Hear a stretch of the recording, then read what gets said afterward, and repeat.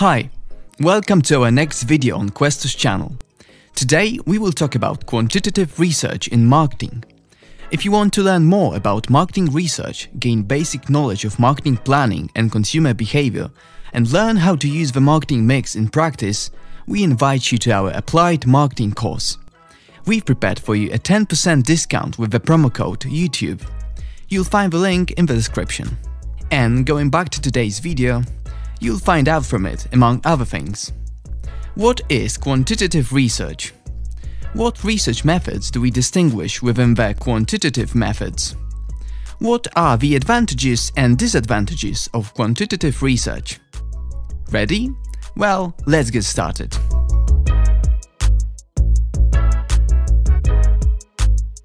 The most basic distinction between marketing research methods is the one between quantitative and qualitative research.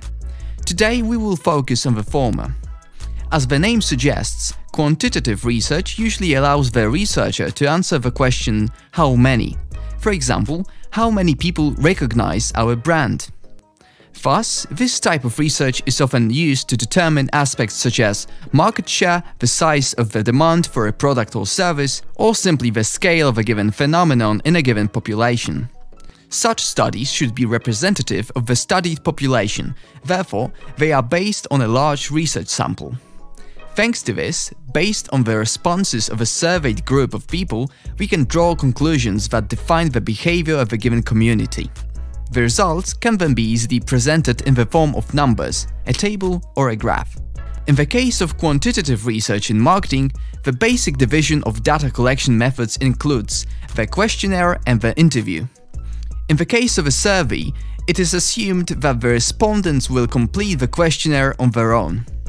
Therefore, it is important that the form doesn't contain too many questions, as it might prevent the respondent from completing it. Moreover, the questions shouldn't be complicated, but clear and understandable. The interview, in turn, assumes interactions between the subject and the researcher. In quantitative research, it takes the form of an arranged, standardized conversation. As for the means of reaching the respondents, we can distinguish four basic ones: face-to-face, telephonic, mail, or online. These are also divided into several types.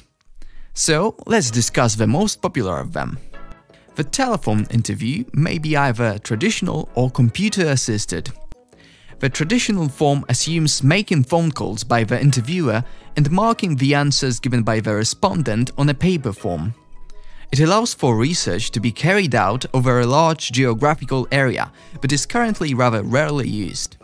The computer-assisted method, that is, CATI, computer-assisted telephone interview, requires a research company to have an appropriate ICT infrastructure.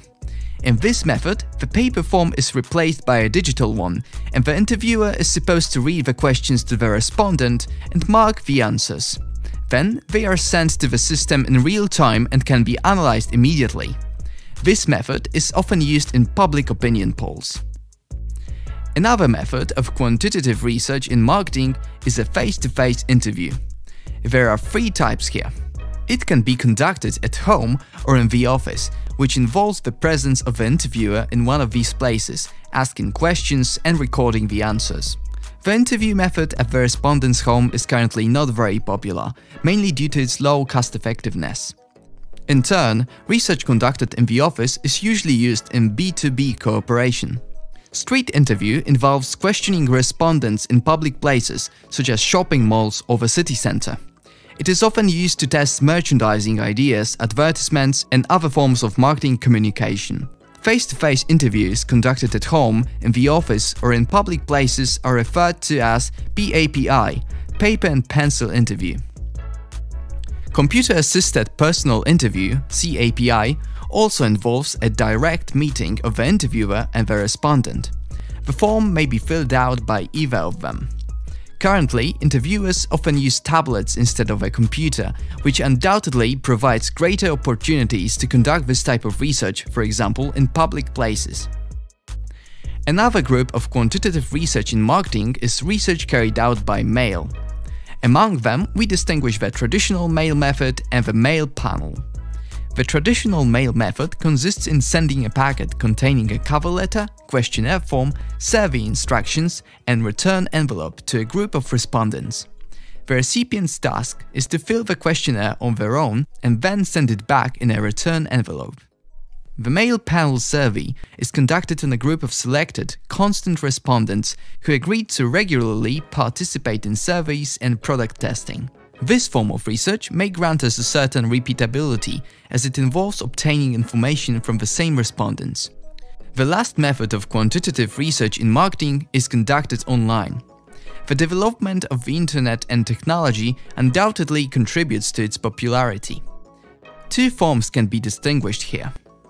An email survey is simply a questionnaire sent to the respondent database in the form of an email that the respondent sends back with marked answers.